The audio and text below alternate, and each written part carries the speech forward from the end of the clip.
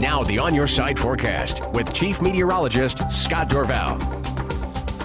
Well, those gray skies continue in the Treasure Valley. We had clear skies overnight last night, and then a veil of just gray just developed rapidly and pushed across the entire Treasure Valley. We are socked in right now, staying gray outside with these low clouds. And you think, boy, it must be like this everywhere, right? Well, it is in the valley, but you get above the valley, and it's absolutely delightful, which I'll show you here in a moment. But that's what it pretty much looked like through most of the Treasure Valley today. Live picture from the village at Meridian, and not too much going on today. Temperature-wise in Boise, again, I showed you we got to about 34, 35 today, dropping down to 33 now. Southerly breeze at 9. Now, the breeze was up a little bit, and that really made for a wind chill factor in the 20s most of the day, so a blustery, colder day today. Pressure, this is quite high right now. When you have very high pressure, then it starts to drop. You've got a chance of some snow coming in the wintertime, and we will be on the border of rain and snow Friday morning. It should trend to rain and may even start as rain or some freezing rain in the Treasure Valley. I think we'll have rain, but east of Boise there could be snow, and in the mountains there will be some snow.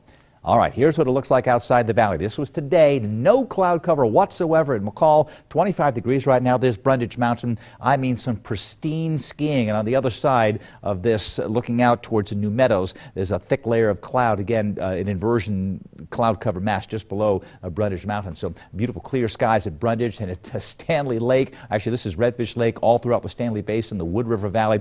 Amazing weather. 25 degrees, crystal clear skies in mountain locations today. And temperatures about where they should be, not really warm, and so some great skiing going on. The same story tomorrow. There'll be some clouds late in the day in the western parts of the valley, but more sunshine I expect during the day tomorrow. 17 in Stanley now. There's the 33 in Boise. Twin, you're at 27 degrees. You've got the low clouds. Tomorrow, your clouds may break. And even in the Treasure Valley, as our storm system, which is really right here, starts to move its way in, this will thin out. This is not too much. This is one chart shows this little bit of rain here coming across and trying to do something in the Boise Mountains tomorrow afternoon. So if there's a sprinkle or a snow shower, that's where that's coming from. I have a feeling that will disappear. This is the main system here to the west where it is rain, will turn into snow as it moves on in. But we're strengthening the inversion just a little bit. It will warm up, but it will get cold enough for precipitation to come in as all snow for Friday. So when you look at the futurecast tomorrow morning, still the low clouds around, but as the system approaches, the breeze may stir things up a little bit, and if that happens, we could break the clouds a bit during the afternoon tomorrow. But this is Friday morning.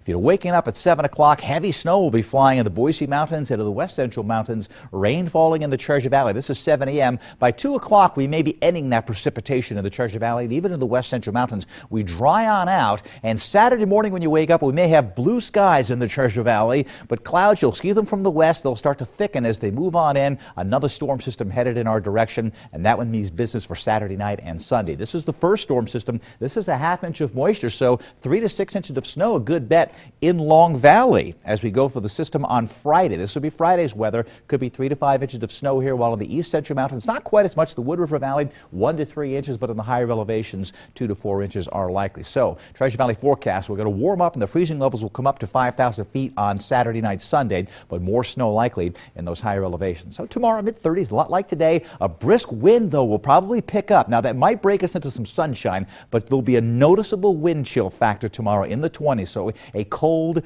dark most of the day tomorrow. 30s in Long Valley, 40 degrees in Idaho City. Beautiful with the sunshine out there. Same thing, Stanley, Sun Valley. Clouds may break at Twin. You'll hit 37 with that brisk easterly wind. A cold feel with those temperatures feeling like they're in the 20s. The extended forecast storm system comes in on Friday. A break with a little sunshine Saturday, and then we'll get clouds increasing with rain Saturday night and Sunday, and a break on Martin Luther King Day. But it looks like toward a week from now, we may get some sunshine. Yeah. Really nice. Keep you updated on that one. Yes. Thanks, Scott. The new issue of Charlie Hebdo is already sold out. Up next, the French continue their recovery after an Al-Qaeda group claims responsibility for the deadly attack on the satire magazine. You're watching today's 6 on your side.